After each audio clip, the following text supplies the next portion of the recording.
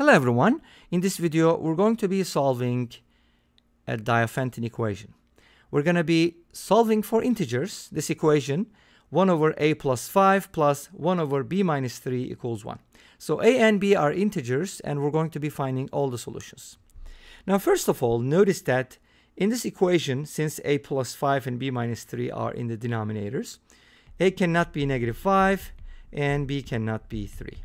So those are the only restrictions we have. Other than that, we're good.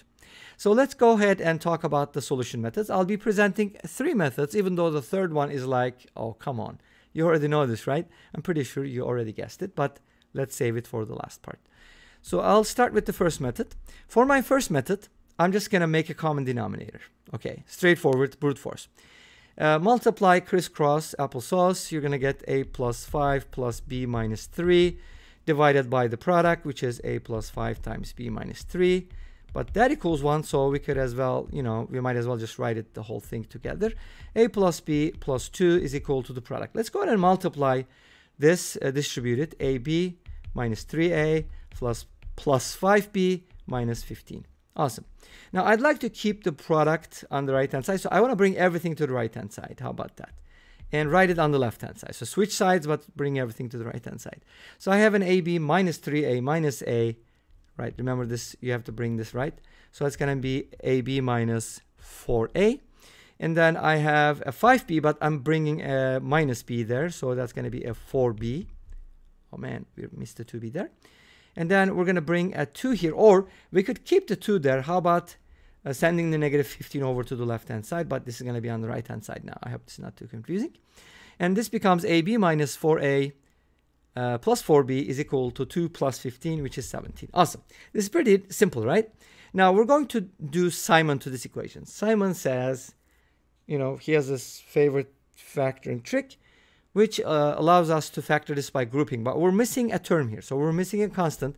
We're going to determine that constant after we factor the first 2 terms. So I'm going to take out an a here. That means I have b minus 4.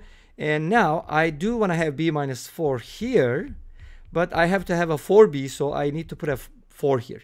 That means I'm adding a negative 16 to both sides, or subtracting 16, which gives me a 1 on the right-hand side. Fairly easy, right? You're just subtracting 16 from both sides, and then this becomes factorable by grouping, and then you just factor it by grouping. Awesome. So now we have a plus 4 multiplied by b minus 4 equals 1. This should be fairly easy because think about it. Like we're talking about integers. If a and b are integers, a plus 4 and b minus 4 are also integers. No need to prove that, right? And their product is 1. So there's only 2 pairs of integers whose product is 1, 1, 1, and negative 1, negative 1. So first case scenario, we're going to set both of these equal to 1. So from here we get the following. If a plus 4 is equal to 1, that means a is equal to negative 3. Now, one thing that we always need to check these values against our restrictions. But let's go ahead and do the b as well. B minus 4 is equal to 1 and b is equal to 5. Now, initially, remember, we said that a cannot be negative 5 and b cannot be 3. We're not violating that rule, are we? We're not. So we're good, and these solutions are valid. So we're going to use them. How about the second case scenario? The second case scenario is basically you have the negative 1 and the negative 1. Let's go ahead and do it over here. If a plus 4 is equal to negative 1, this means a is equal to negative 5. And if b minus 4 is equal to negative 1, that means b is equal to 3. But pay attention to this. A cannot be negative 5. B cannot be positive 3. Therefore, this is not possible. So that leaves us with one ordered pair for the solution. A comma b can only be negative 3 comma 5. And they're not interchangeable. All right? Cool. Let's go ahead and talk about the second method now. For my second method, I'm going to use substitution, obviously, and that simplifies the process. Now, it's kind of like the same solution, but I'm not going to use the exact same steps, so that'll be slightly different. Hopefully, you will let me know what you think. So I'm going to set a plus 5, which is in one of the denominators, right? I want a plus 5 to be something. How about x? And b minus 3 to be y. So this definitely simplifies our equation, but notice that Since now our new denominators are x and y, we get something like 1 over x plus 1 over y equals 1. Obviously, we do not want x and y to be 0 because that would make our expression undefined. You don't want that, right? That's a no-no. So x cannot be 0, y cannot be 0. You don't want that. Okay, cool. Let's go ahead and take a look at what follows. Since we have this equation right here, we can go ahead and isolate one of the variables. That's why I told you this solution method is slightly different from the first one. So I would like to isolate 1 over y. And it doesn't matter because, you know, we have this symmetry. At least x and y are symmetrical. A and b aren't, but x and y are symmetrical. So it doesn't matter. So let's go ahead and make a common denominator and then flip both sides. And this gives us y equals x over x minus 1. Now, I want to manipulate the numerator in such a way that I can make it look like the denominator. So it's kind of like x minus 1 plus 1 is equivalent to x, right? And now this allows me to separate this into two fractions, kind of like unadd. So from here, y becomes 1 plus 1 over x minus 1. Pretty much the same method, because if you subtract 1 and cross multiply, you pretty much get the same thing, but it just looks a little different. We're going to look at divisors of 1, and they can only be 1 or negative 1.